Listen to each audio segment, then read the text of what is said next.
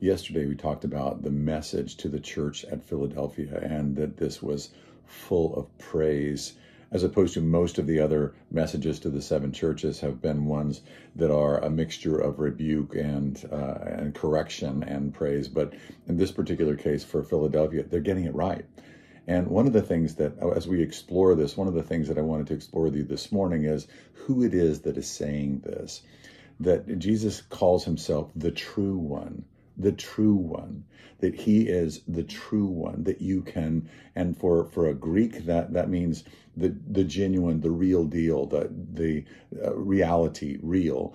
For a Hebrew, that's going to mean, in Hebrew, that's going to mean trustworthy. And I think that this is really something that's important in our age, in our day, that we kind of anchor back into, that Jesus is the true one. Jesus is our true one. Jesus is my true one, that I can trust, that what Jesus says about me, I can trust what Jesus' diagnosis of me and what's going on in my life. I can trust what Jesus does. I can trust how he's going to be. I can trust what I can expect from him. I can trust him.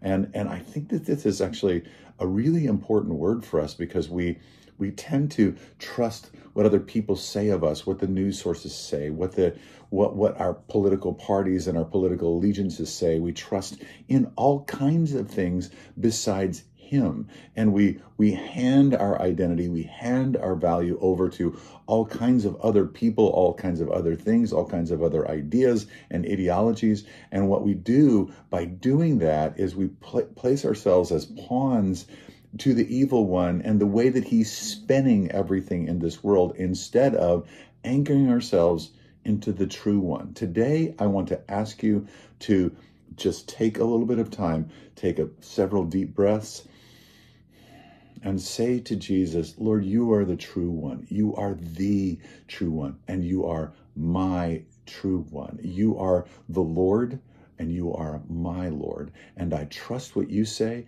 I trust what you are doing, and I trust where you are taking me.